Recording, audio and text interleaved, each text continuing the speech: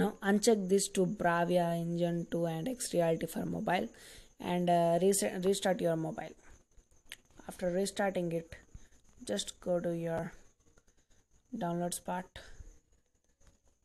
The second one, restore Bravia, just extract it in as said use Sony Xperia. Head over to your root browser, then just go to your downloads where you have extracted the second one, Sony Xperia. Go to system, go to apps. By the way, first of all, just move to your system first. Go to system and just head over to apps and check for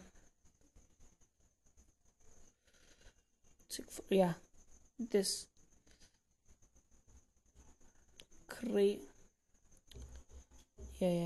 this is it. You're gonna get Creed Manager service.ap. At the below you get same system, the same name, this type file. Just delete that file and go to your downloads and extracted things, Sony Xperia, system, app. Now copy this app and paste it in apps, paste it over here.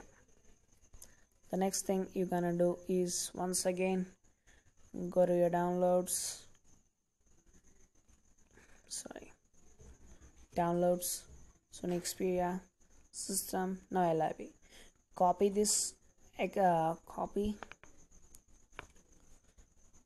the whole except leaving DRM, and go to your system and head over to LIB and paste it over here. The next thing you're gonna do is the final thing.